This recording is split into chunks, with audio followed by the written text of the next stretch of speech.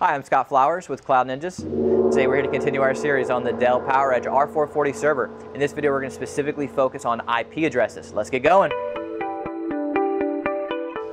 Well, hey, thanks for stopping by today to learn a little bit more about the Dell PowerEdge R440 server. Do us a favor, if you find anything helpful in this video, click that like and smash that subscribe. All right, let's hop in. So this video is going to be how to set your IP address. We're going to show you how to do it two different ways, via static IP and DHCP. Let's get going.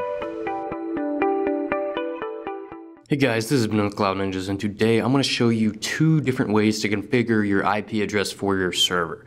These two ways are going to be static and DHCP. So static is a more manual way to set an IP address.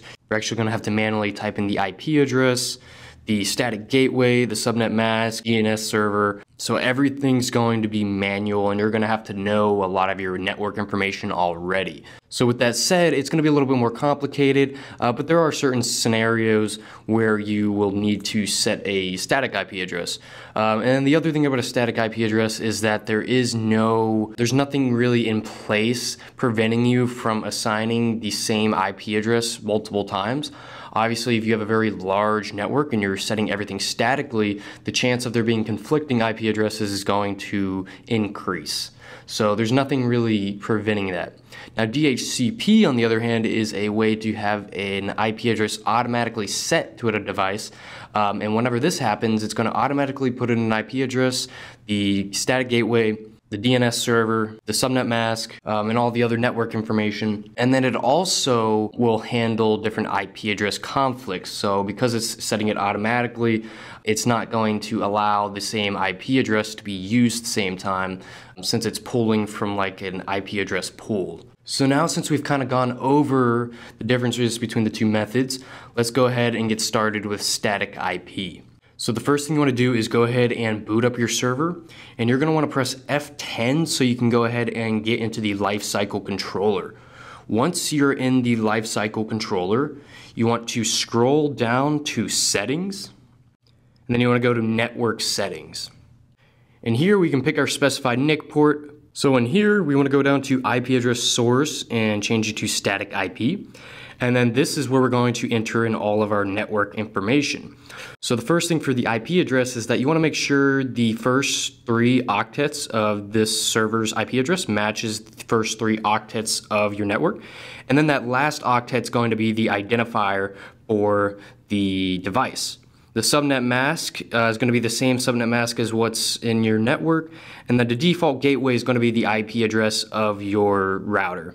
Now the DNS address, this will vary kind of depending on how it is set up in your network, but ours specifically, we just have the IP address for Google's primary DNS server, so we're going to put that in there. And a lot of networks are going to have this DNS server address as well.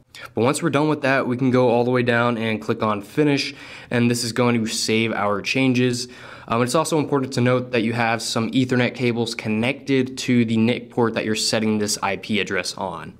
So now that we've set our static IP address, we're going to go ahead and show you how to set a IP address via DHCP. So we do this in the Lifecycle controller as well. So like we said, if we boot on our server, then press F10, it'll bring us to the Lifecycle controller. And then also in the same area as well, we want to go down to Settings and then Network Settings. And then in here, the exact same settings, we're going to go down and do DHCP for the IP address source, and that's it. We're going to go all the way down and then click on Finish. And this is going to go ahead and save our changes, and this is what's going to go ahead and automatically configure the network information for our server. So we can click OK, and we have successfully set an IP address via DHCP. So very straightforward video. We set a static IP address and a DHCP IP address.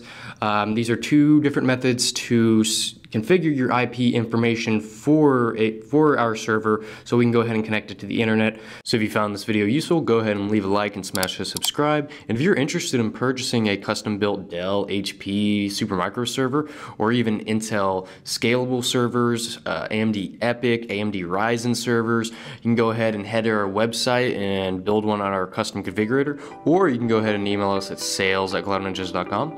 That's sales@cloudninjas.com. Anyways guys, take care.